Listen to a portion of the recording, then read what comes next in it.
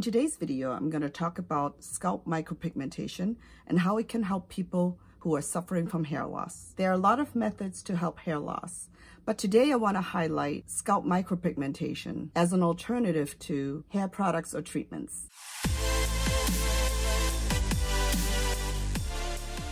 Hi everyone, this is Julia from Pigmenta Permanent Cosmetics and welcome to my channel, the #1 place for permanent makeup education, science, and inspiration. If you're new to my channel, please make sure that you click that subscribe button below, hit the bell, and turn on your notifications. Everything I mentioned in this video will be linked in the description box below. So let's get started. Hair loss can have a real negative effect on the overall well-being, as hair is a very necessary and important part of the daily routine. But hair loss can also cause psychological damage and make us feel unattractive. Scalp micropigmentation, also known as SMP, is a great alternative to many hair loss solutions that are available on the market. Probably the least known, although in the recent years, it has been more popular and available for people suffering from hair loss. Before I get into how we can help people with SMP, I want to dive into the science of hair growth and why we lose hair and commonly known treatments for hair loss. So please watch this video till the end so you can see how scalp micropigmentation can help. Why do we lose hair? Most likely it's genetics, the cards that you were dealt with, and it's in your DNA. The medical name is Androgenic Alopecia, AGA, the partial or complete absence of hair from areas of the body where hair normally grows. In terms of scalp, both men and women can suffer from hair loss, commonly known as female pattern baldness or male pattern baldness. And besides, there are other factors for hair loss, such as people receiving medical treatments, fluctuations in hormones, childbirth, stress, autoimmune disorders, frontal fibrosis, alopecia, FFA, where the hair follicles are inflamed and scarring develops, and in its effect, the front of the hairline and sometimes the eyebrows will lose its hair. Or alopecia areata, AA, characterized by a circular hair loss in which the hair follicle is irreversibly damaged, and even tick disorders, such as motor tics like Trichotillomania, which is a body-focused repetitive motion in which a person pulls their hair out on the top of the head or on the eyelashes or even eyebrows. And traction alopecia commonly occurs with cornrows, tight ponytails, and dreadlocks. To understand hair loss, you have to learn the different types of hair growth cycles on the scalp. The androgen phase. In this phase,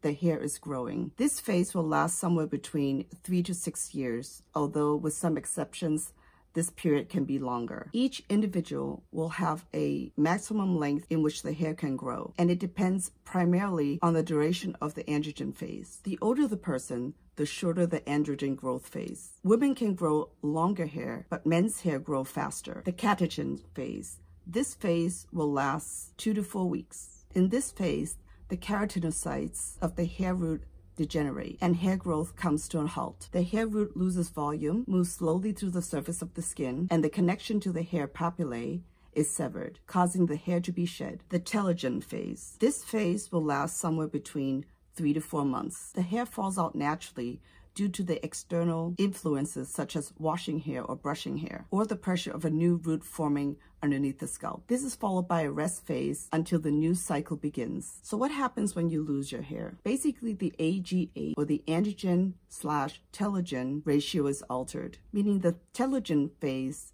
is prolonged and the androgen phase is shortened. At the same time, the hair bulb is destroyed and the hair shaft has collapsed. So what can you do to combat hair loss? #1, hair growth products, usually over the counter, and the active ingredient is called minoxidil. The generic name is Rogaine and is applied directly to the scalp. It's considered a vasodilator. It's believed to work by partially enlarging the hair follicles and elongating the growth phase of the hair. With more follicles in the growth phase, you'll see more hair on the scalp. It's most effective for regrowth on the top of your head and on the crown, and it usually takes about 4 to 6 months to see improvements. It works for some people, and for others it doesn't work. #2, hair growth medications. This is prescription only, and the active ingredients is called finasteride, and the generic name is Alopecia, and it's a pill that you take once a day. It's mainly used for stopping further hair loss across the entirety of your head, including receding hairlines. The drug works by lowering a level of a hormone that shrinks hair follicles called DHT, and it also takes about 4 months to take its effect. Number 3, supplements. Various supplements are available over the counter. Some see success and some do not. 4, hair transplant. This involves transplanting hair follicles to one area of the head, which is called the donor area, to the area that needs it, which is usually the front, called the recipient area. It's a great option if done correctly and if you have the funds for it, as it can get very costly and not everybody can afford it. Typically, the hair that is programmed to forever grow, which is usually on the nape, is transplanted to the area that does not grow anymore. I have done a lot of men who have had hair transplants and really successful. However, since they're taking this from the nape of their head, they're left with sometimes 1 to 3 rolls of horizontal scars. And what I can do with SMP is I can just go into that scarred area and implant dots or lines, and then I can cover it up to make it look like hair. 5, light therapy, also referred to as red light therapy and cold laser. A low-dose laser invigorates circulation and stimulation that encourages the hair follicles to grow hair, in theory. 6, PRP, platelet-rich plasma, is a newer therapy for hair loss. In a 3-step medical treatment in which the person's blood is drawn, processed, and then injected in the scalp. The platelets, one type of blood cells that contains growth factors that can trigger cell growth, speed healing, and stimulate tissue regeneration. However, this is a relatively new treatment and not enough research has been done to know the success rate. 7, hair replacement systems, also called hair prosthetics or toupees. It's a popular method of hair replacement, but the cost and appearance of any given hairpiece can vary, widely based on the materials used and the level of craftsmanship in their creation. Hair pieces are often custom made for the individual and fitted, cut, and styled. The maintenance is about every 4 to 8 weeks, in which the hairpiece is glued to the scalp with a medical grade glue. 8, hair weave and extensions. This is ideal for people who have thinning hair and need volume, or where the hair does not grow long enough. Anyone can wear hair extensions or weave if you have healthy hair. If your hair is compromised in any way due to some of the conditions that I previously mentioned, then that's not advisable, as you can make the condition worse. In hair extensions, individual strands of hair is fused to the existing hair by the means of a chemical or mechanical bond. And in a weave, the hair is braided into a pattern and the weft is sewn into the braided hair. 9, wigs or toppers. Instantly helps with covering hair loss problems. The modern type wigs or toppers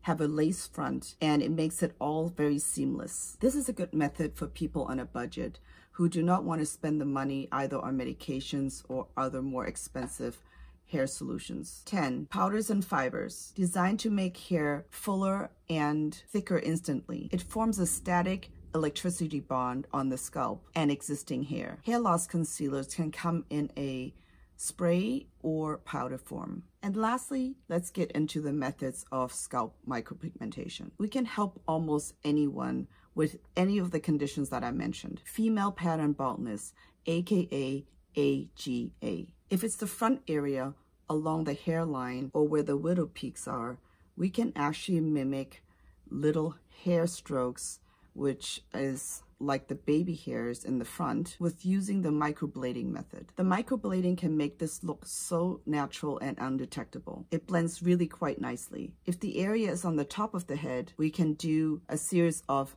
dots and strokes to make sure we can cover a larger area where more density is desired. Traction alopecia usually affects the sides of the heads, like right here or even further inside, and it can be a result of cornrows, dreadlocks, or ponytails. Those areas might be thinned out, or worse, it would be completely bald. We can decide to do either dots to fill it in, or also we can use microblading again to mimic hair strokes and fill in that area. Frontal fibrosis alopecia, FFA, and it's characterized by the hair follicles being inflamed. Often scarring develops and it affects really the front part of the scalp from the forehead all the way maybe to the top of the head. And it sometimes also affects the eyebrows. People who suffer from FFA can often lose more than 1 or 2 inches in the front line and make the forehead look wider. The sooner the individual gets diagnosed with FFA, the better, as you can immediately intervene with medications. So usually the dermatologist would be the one seeing the patient and making that diagnosis. It could slow down the progression of the hair loss, or it can even stop it. Individuals who have been diagnosed with FFA most likely will come to a point of burnout or remission, where the hair actually stops falling out. At that point, and only after the remission process has started, is when you can actually do scalp micropigmentation. Alopecia areata, AA, characterized by a circular patchy pattern on the scalp or any other place of the body. It can be persistent without ever developing into the intensive alopecia areata, which is Areata Totalis, AAT, which results in hair loss across the entire scalp and face, or Alopecia Universalis, AU. This type results in hair loss over the entire scalp, lashes, eyebrows, and all body hair, including pubic hair. With the mildest form of alopecia areata, you can use a series of dots and strokes to cover the area. For females with conditions such as AAT and AU, that would mean that they have lost the entire hair on the scalp. Those individuals would be better served with a wig, and then they could do microblading for the eyebrows or tattooed eyeliner to mimic eyelashes. For male pattern baldness, SMP is a great tool. They could actually have receding hairline, or lose hair on the top, or lose hair on the crown, or have the entire horseshoe, whereas we can do tiny little dots to mimic a shaved look. But it's important to inform them that they might have to commit to a hairstyle that would fit that type of tattoo. And for thinning hair and receding hairlines, we can again do a series of dots and microblading. Although if the projection is total hair loss on the top or on the crown, then we would advise to wait until such point and then perhaps do SMP on the entire scalp. And then lastly, as I mentioned before, we can tattoo the back of the nape if they've had hair transplants